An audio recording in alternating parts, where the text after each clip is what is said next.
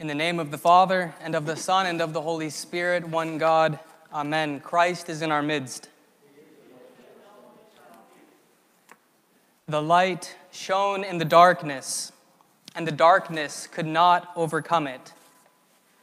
We find these words in the poetic introduction to St. John's Gospel, describing the insurmountable love of God for humanity. Outside of God, there is only darkness, and His presence illumines everything. In the days of Herod the king, there was darkness over all the world. The Roman Empire was oppressing Judea.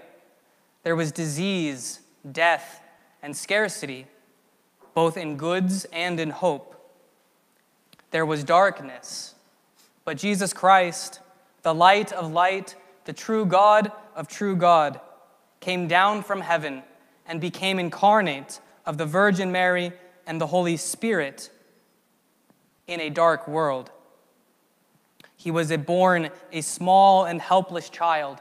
Christ the King came into this world at a very dark time, a time perhaps when the light was forgotten. It is out of the darkest of nights that Christ comes to offer light and life and love. Christ was born into a family with nothing, shamed and cast out of their society at the absurdity of a virgin pregnancy, born in the midst of unclean animals, placed in a food trough, and above and on top of all of that, hunted by an insecure tyrant who felt threatened by the birth of a child prophesied as the Messiah, the King of Israel. The darkness of our lives feels very imminent and oppressive. This has been a very dark year. We have been surrounded by disease, by death, and scarcity, both in goods and in hope. Our world is certainly a different world than the one that Christ was born into, but darkness is the same darkness everywhere. And at a time when our darkness feels so great, we receive the greatest gift of all, light. We have candles in our hands tonight. They focus our attention only on the light so that we can ignore the darkness. Try as it might, the darkness cannot overcome the light. It cannot overcome the light. We are gathered here tonight in this dark church. Surely this calls to mind the time when we usually do this, in April, the night of the resurrection. And we must understand that the incarnation of Christ, this celebration of God taking on human flesh, is tied to the resurrection of Christ. His resurrection from the dead and his victory over death is the reason for this season of Christmas.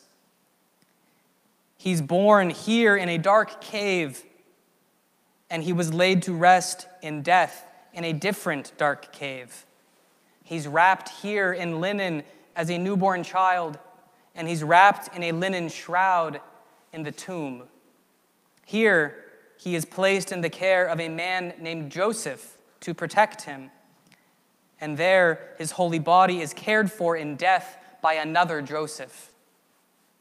Christ's light comes into the world at the darkest of times. He was born in the darkness of oppression and in a dark cave, and he emerged from the darkness of the empty tomb to give life to all. And now, Christ comes to the manger of each of our souls that may be wrapped in darkness. In the darkness of 2020, the darkness of our minds, the darkness of our heart, the darkness of our strength, and Christ brings us his light.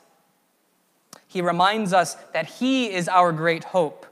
The peace which surpasses all understanding is found in him, and he is the light that shines and cannot be overcome by the darkness. These are the tidings of great joy that we sing about, the great joy. We've been called by Christ out of darkness and into his marvelous light, to worship him like the shepherds, to offer him our love like the wise men, and to glorify him like the angels. Merry Christmas. Merry Christmas.